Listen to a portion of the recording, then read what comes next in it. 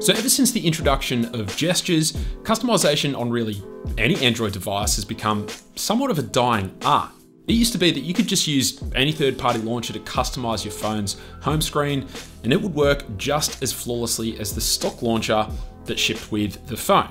But gestural navigation changed the way the entire navigation system worked, not just in usability, of course, but in how they were integrated on the back end as well, in that the gestures were actually baked right into the home screen launcher itself. It was no longer a separate part of the OS, and what that meant was that if you started using a third-party launcher, well, either gestures would stop working altogether and you'd have to revert back to 3-button navigation, or at best, the experience of using gestures was clunky, and whilst it has gotten slightly better over time, it's still not really all that enjoyable.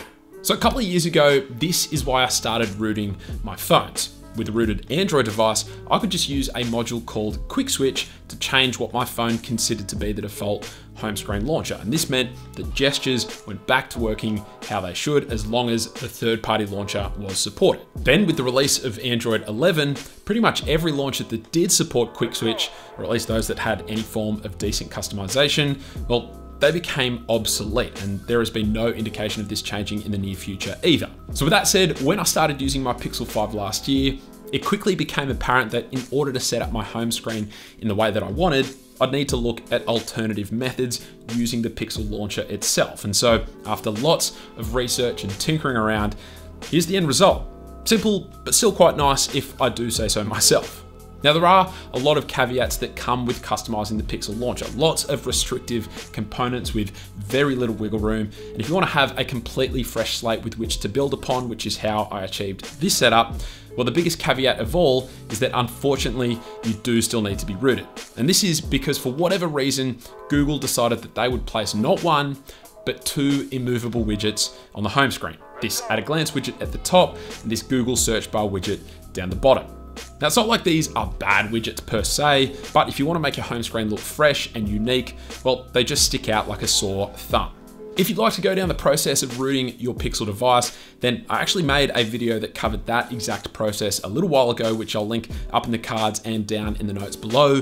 But I will say, if you just want to use a custom icon pack, then good news, as long as it's just on the home screen, well, then you don't need to be rooted at all, and I'll cover how to do that a little later in this video. But with that very long-winded introduction out of the way, let's dive in and get this Pixel 5 set up.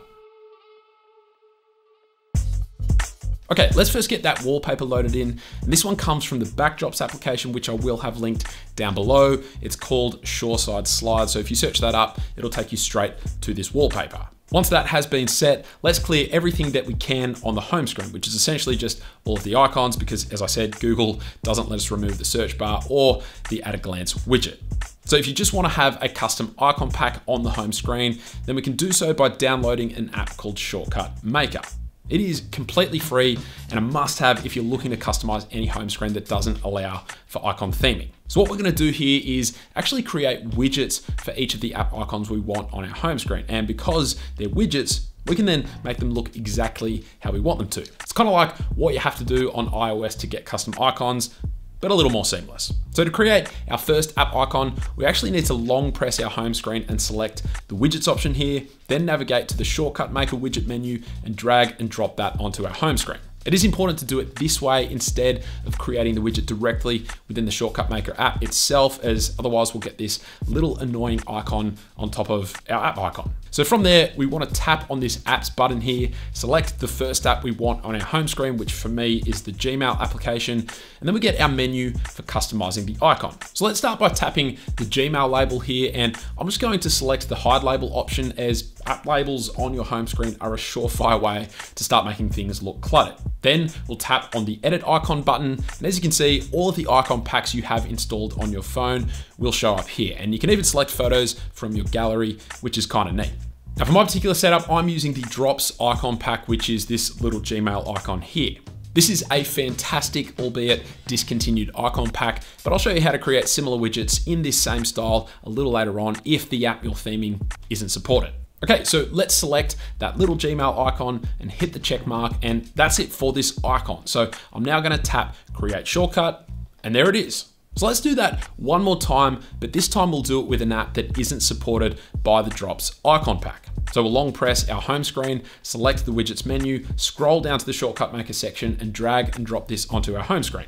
We'll select apps again, and for this one, I'm going to select the YouTube Creator Studio app, as I know for sure the Drops icon pack does not support it. We'll once again tap on the edit label button and hide the label, and then we'll tap on the edit icon button. So whenever an app isn't supported by the Drops icon pack, I have found that using the Delta icon pack, although slightly modified, works really well. It has a very similar pastel colorway to the Drops icon pack, so they blend in beautifully. Now, I know for a fact that this pastel icon here comes from the Delta icon pack, so I'll tap on that, then I'll come over to the style page and bring the size all the way down to 44. After lots of testing, I found this to be the right size so that it matches the sizing of the Drops icons. Once we've done that, I'll hit the check mark, then tap on Create Shortcut, and there you have it. It fits beautifully with the Gmail icon we created earlier, and the reason why the Delta icon pack is so great is that it's still updated fairly regularly and has support for over 2,500 custom icons, which is far more than the Drops icon pack. All right, from there, we'll go about setting up every icon that I'll be using on the home screen. So for the dock, it's the Gmail app, Messages, the Google Dialer, Google Maps, and Google Chrome. And then on the second page, I have a row above the dock that has the Google Play Store, the YouTube Creator Studio app, Twitter, Spotify, and WhatsApp. Now, if icon theming is all you want to do, then that's it. I probably wouldn't suggest adding any additional widgets on this main home screen because then things will start to look pretty cluttered. But if you do want to take things a stage further, then stick around. It's about to get technical. Okay, so firstly, let's remove those immovable widgets. And as I said before, you do need to be rooted for this process to work. So we need to first download the Substratum application via the Google Play Store, which is a theming engine that allows you to customize pretty much any part of your phone's system UI.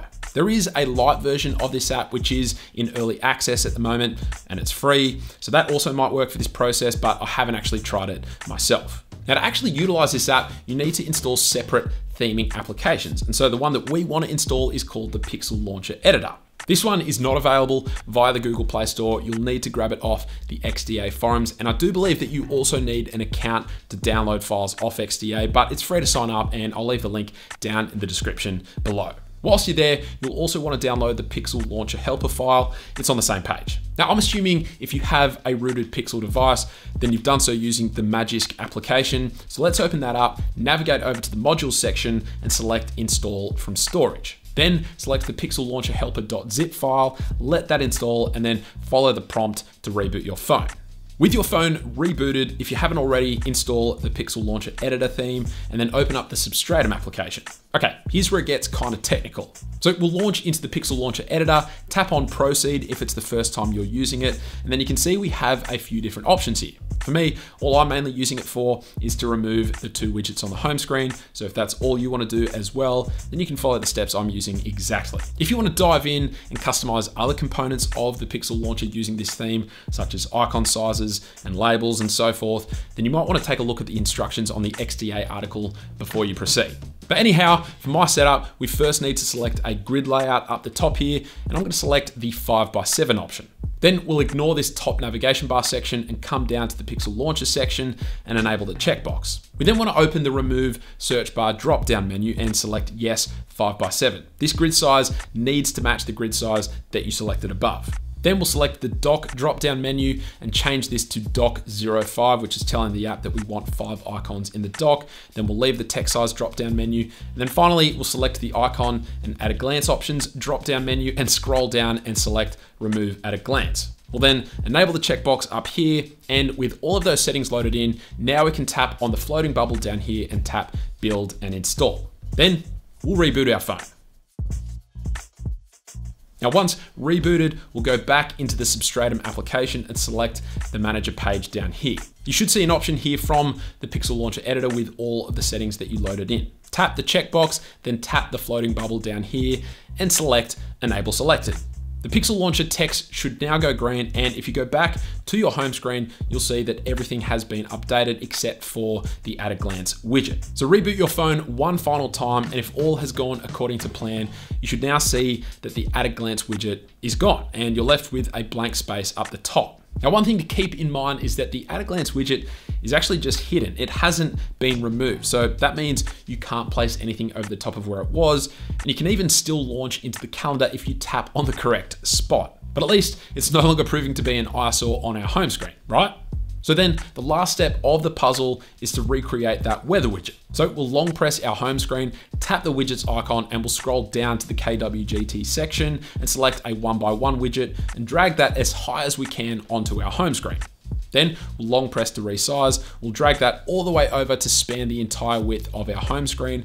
And then we'll also expand its height by 1 notch. Once that's done, we'll tap on that to launch into the KWGT menu. So this weather widget comes from the Ornate for KWGT pack. So we'll tap on that, and it's this one here labeled widget 101. So we'll tap that, and then we're gonna tap on this stack group layer here. And then in this group, we're gonna select the top 2 stack groups as well as the bottom stack group and delete them all together so that we're left with this neat row of weather icons here. From there, we wanna navigate over to the layer page, set the margin to 21 and then the scale to 85. Then we'll go over to the position tab and set the Y offset to -160. All right, let's head back to the root section and we'll head over to the layer tab and set the scale here to 106. We'll save that, come back home, and bada boom, bada bing, there's our completed widget. And there you have it. That is our completed customized home screen setup using the Pixel Launcher itself. Now, I know I am a minimal guy. Some of you like more icons or more complex widgets on your own home screen setup, so go for your life, but this will at least give you the base with which to build your custom home screen setups around using the Pixel Launcher itself. Now, there are 2 things that are not ideal at all about this solution. They're all to do with the app drawer in that firstly, we cannot customize any of the app icons. And secondly, we can't hide any app icons either. So your app drawer will still look like a cluttered mess. Oh, and for some reason, that little bounce app drawer animation when opening it and scrolling through it, it also gets disabled whenever you use the Pixel Launcher editor. But hey, at least we're able to now control the look of our home screen using this method without sacrificing on functionality. And there you have it. Now, it's definitely been a bit of a wild ride to get this home screen setup looking the way that we did. So Google, if you're watching this, please, oh please, help us out by at least letting us remove the default widgets without having to root our phones. That would almost be enough, and then a massive bonus would be letting us hide apps in the app drawer. But aside from that, that's actually it. Hopefully you found this video helpful or at least somewhat interesting. Thank you all very much for watching, and I will catch you later.